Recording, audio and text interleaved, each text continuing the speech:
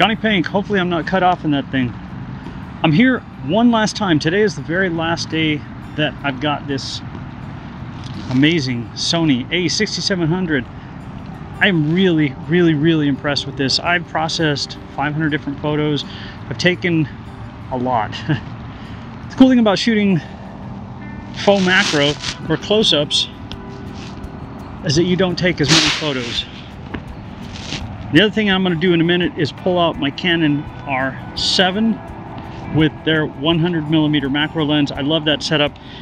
We'll see what I get here. Let me take a couple more photos because I did a macro shot. I did my first one. I'm going to leave those linked up over here so you can see those if you're interested in that. Let me shoot something here before I switch. The only thing I have found that I don't like is I wish there was another button on the back here so that I could set two different buttons for different things. There's not a big deal. It doesn't have a shutter curtain. At least I haven't found one in the menu. And as I've gone through the last couple of days, I've become more and more comfortable with the menu, but it's still all new to me, so I'm a little bit lost with it.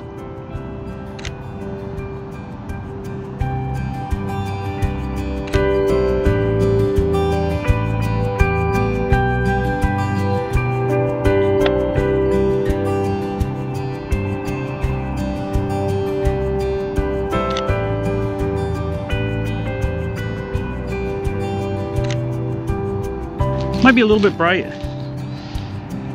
I'll take that down just a little bit.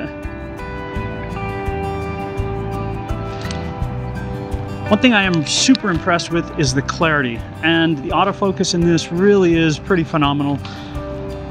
I'm blown away. All right, I took a couple of shots here. Let me switch to the Canon and I'll show you the difference between these two. All right, I'm back over here. So now I've got my Canon R7 with the 100mm macro lens, the same flash, same settings. I believe I was at a 200 shutter speed, f9, and the flash on this one auto. I don't have it in auto ISO. I have the ISO at 200.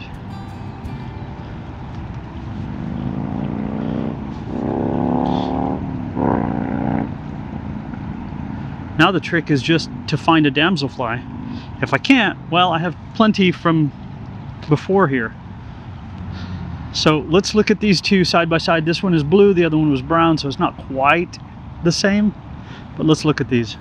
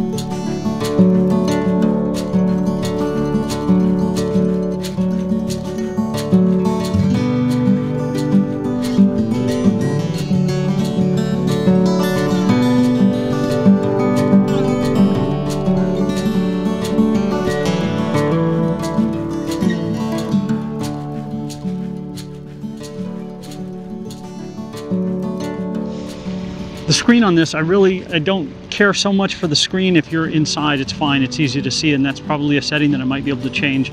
But out here in the sunlight, in order to make my changes, I have to look through the viewfinder. The back screen on the R7 and the R5 when I'm changing settings is easy to see. That's one of the downsides to this. And no curtain, I hate that.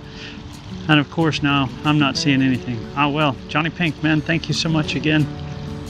We'll see you guys out there. This goes back today. Yeah, I would buy this. I'd be very happy with it. I don't even care about the small size of the body. It's fine. When I pick up the R7, it feels like a beast compared to this, and it's not even near as big as the Z9, which I did like the body size, or my D800 with the big battery grip. I like it. Turning it sideways makes it a problem. Oh well, we'll see you guys. It really is impressive. Am I tracking? Am I tracking? Hard to say sometimes. Well, again, thank you. I'll see you guys.